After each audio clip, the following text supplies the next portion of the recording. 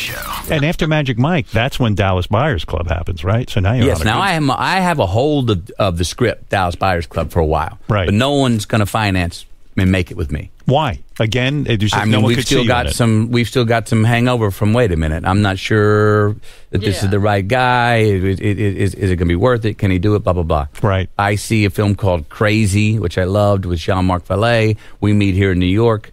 He loves the script, wants to do it. I want to do it. And there we were. We were off. But then even that, we willed that picture into happening. I was saying, and he was saying, we're making it in October, when we didn't have any money to make it. We were talking out of our ass. We were bullshitting. But the thing is, we didn't flinch. So every other scripts would come in. This is for October. And I'd tell my agent, why are you showing me another script? We're doing Dallas Buyers Club. And people were behind the scenes were going, you're not really doing it. There's no financing. We're like, yes, we are. Because no one believed it could be a financial success. Yes, we are. Yes, we are. And so I get a call 8 days before we go to shoot Dallas Buyers Club from Jean-Marc. And he says, the director, he goes, Matthew, I had needed to have a minimum of $7.5 million to make this movie. And all of a sudden I found out I have less than $5 million. I don't know how I can make this movie.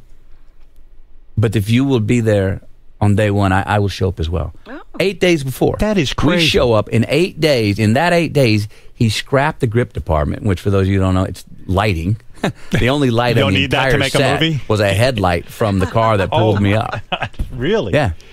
And so that's not a big money offer for you. It's probably no. They offered like $200,000 to make that movie. That's a labor of love. Maybe we'll make that. it for $4.9 million, and we go make it. Tell me about this guy Jared Leto. Do we enjoy working with him? Great. We like him. Leto's great. But now Leto he's one of those guys got to be in character, right? I mean, he's this like is what's great about it. This is what you like. Yeah. Are you one of those guys when you're on a set? Do you have to be in character the whole time? I would rather be. Right. Leto and I didn't meet until after the final scene of the movie. You're kidding. No, that's when the first time we finished, it's a wrap, and I turn around and go, Leto, how's it going? He goes, it's going all right, McConaughey. That was fun. How's the band? He was that other guy. He stole stuff from me just as Rayon would steal shit from me. He never called you McConaughey. Absolutely not. He stayed in character the whole time, and you never got to meet him.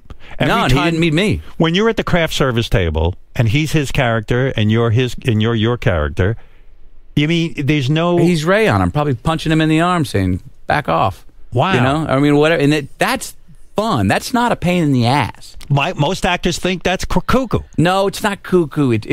Look, all actors have their different things they do. Right. If it's constructive to doing the best work, hey, man, pour gas on the fire. Let's go. Do it. Now, if you have these things you do that are not constructive, if that means, you're not coming out of the trailer for 5 hours to work, well, that's bullshit. Right. But go for it. We're playing make believe.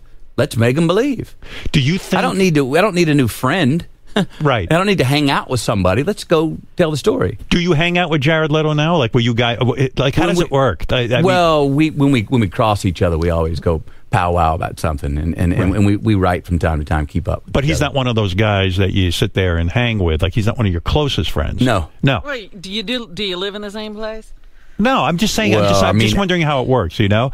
And when he's the Joker on another movie, and if you run into him, he's the Joker, right? You can't say, "Hey, he's Leto." Not your friend. Yeah. I suppose so. I love that. It's a great way. Well, the other guy does it. The guy who won Daniel Day-Lewis, who played Lincoln. Argue with that success, yeah, right. That guy. And who knows where he is in between? Yeah, Did you learn that technique from an acting school where you stay in character the whole time, or is that something you picked up on a set? No, it's fun. Do you do that on a romantic comedy when you were in that kind of phase of your career, or is it just not necessary? Yeah, look, I didn't